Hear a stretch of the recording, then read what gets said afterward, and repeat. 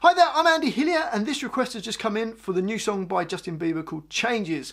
So I'm going to teach you how to play it. It's the same riff that goes all the way through, and it sounds like this.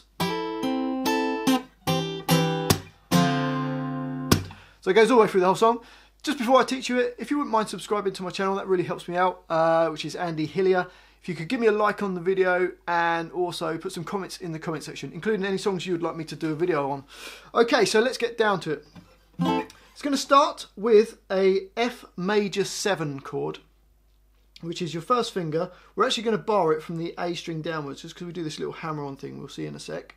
So the 8th fret from the A string, second finger on G9, third finger on D10, and we're going to add our little finger onto B10, but we're actually going to hammer it on. So we play the A string, the G string and the B string, and we play them and slap the little finger down, and that does a little hammer on onto the 10th fret. If you struggle to do that, you could just literally play the 10 at the same time. Don't worry about hammering it on, and that'll sound fine as well. But if you want to do it exactly as a track, there's a little hammer on that goes, and then you're going to play the D string, then the B and the G strings at the same time, and then the D string. So you get this from the start. Really slow.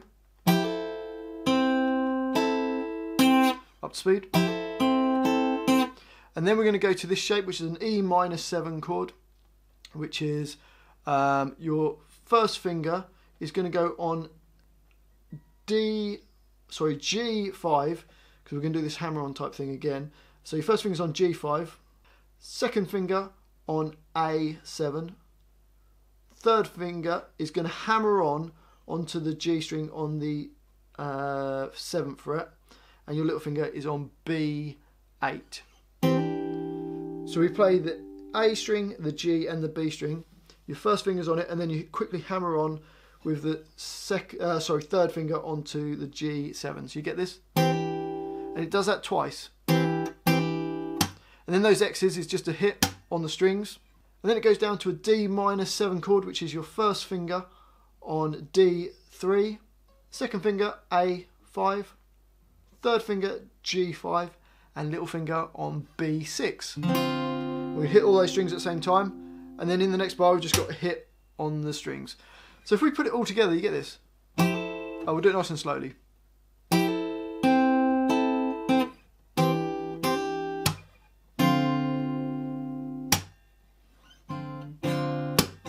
And then you can fill the rest of it out with that D minor chord if you want to, or you can just leave it ringing.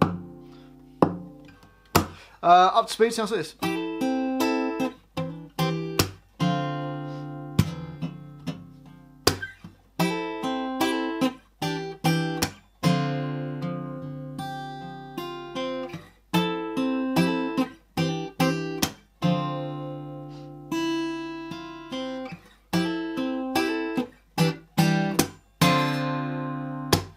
And there you go, just repeats around. You can put some little extra things on the end.